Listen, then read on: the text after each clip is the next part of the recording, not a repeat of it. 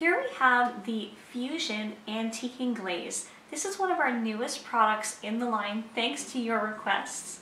It was such a high demand this past year or two. Glazes are really the in thing. It's so easy to create that aged vintage look with the glaze.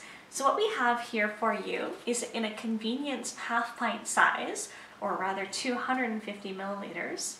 This size we chose to add to the line because it's for the average project. So if you're doing a dresser or a dining room table set, you don't need a whole quart. So instead of spending money on a full quart, what you can do is get just enough to do your project. A little goes a long way with this. It is a medium mid-tone brown color, similar to that of a Van Dyke brown if you're familiar with that. And I'm going to go ahead and show you what it looks like.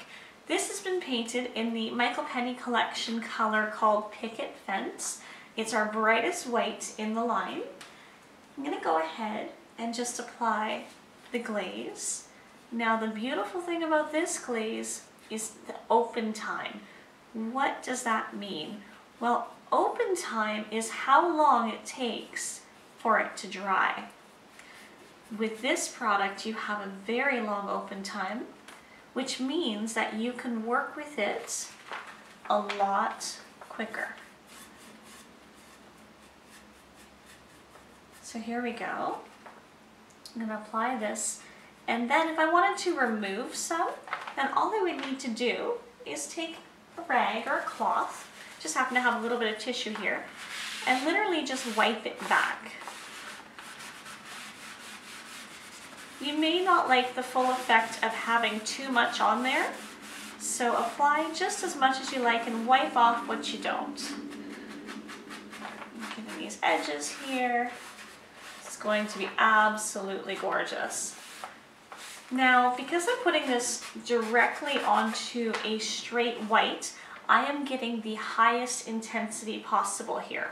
If I wanted to get a lighter version of this, what I would have done first is added our clear tough coat to resist the pigment in this antiquing glaze from soaking in and absorbing into the Fusion mineral paint.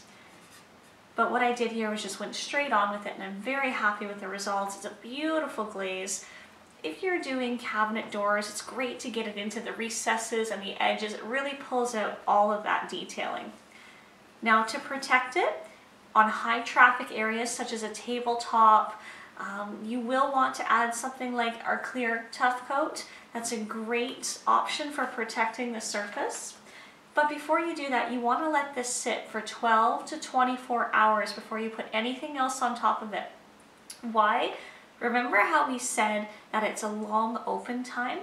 Anytime you add another water-based product onto a water-based surface, what's going to happen is it's going to make that dry time take even longer and reactivate the surface. So make sure you wait the 12 to 24 hours before putting your clear tough coat on.